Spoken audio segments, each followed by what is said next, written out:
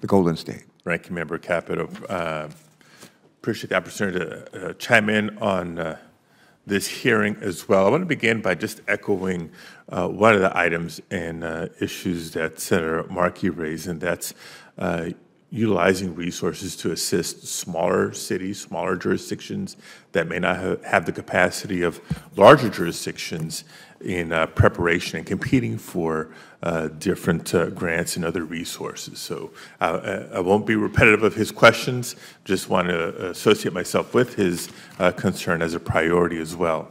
Now, separately, we often discuss loss of life and physical damage in the aftermath of natural disasters, but we rarely focus on the longer-term economic challenges for entire communities that can persist for months or years after a disaster hits.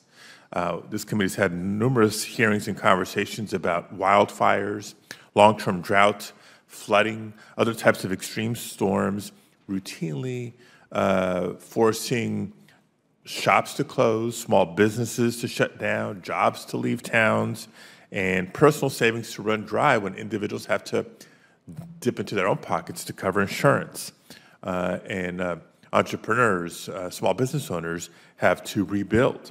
So in times of increasingly devastating natural disasters, the EDA's mission to promote a resilient economy and address rapidly evolving economic conditions, I think must prioritize disaster recovery. Again, not just short, immediate aftermath, but for the long term.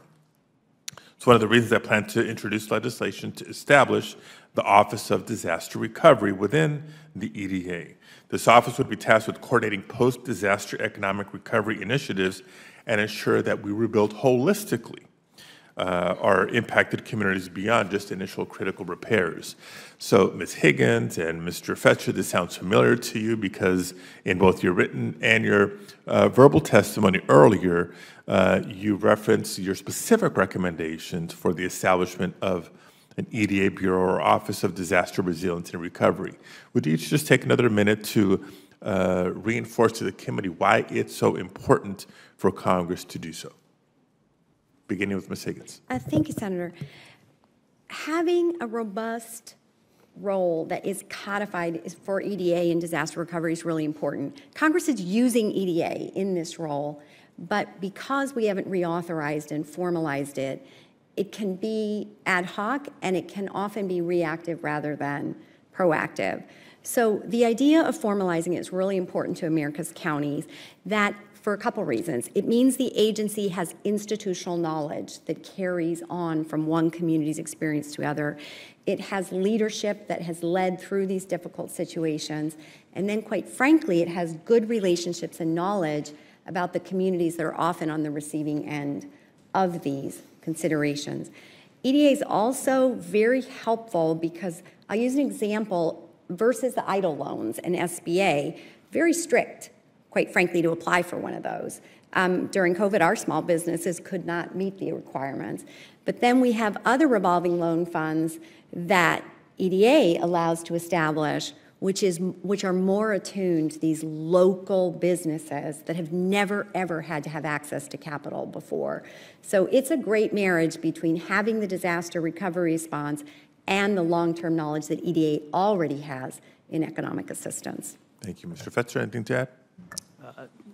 Senator Padilla, yes, I would agree with Commissioner Higgins' comments. Really institutionalizing it in a way that retains that knowledge and the ability to be, again, proactive and not a lagging response when communities are most in need would be quite valuable. Great.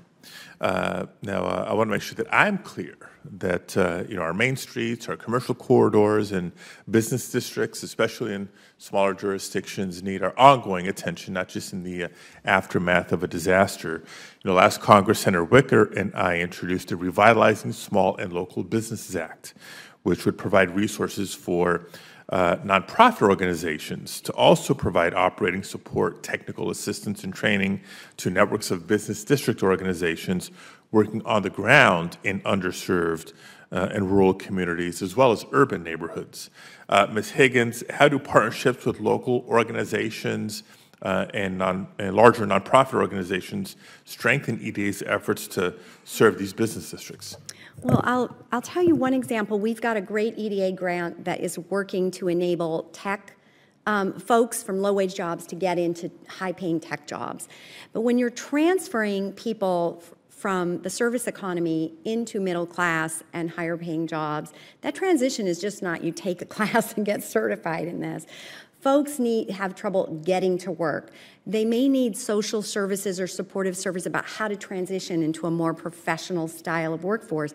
So in our EDA grant, we actually have nonprofit partners that are providing those wraparound services for one entire year after the person gets their first high-paying job to make sure that it's a long-term success. We want people lifted out of poverty with EDA assistance, but we want them to stay out of poverty, not falling back because this is their first time in a different sort of workplace. Thank you very much. Thank you, Mr. Chair.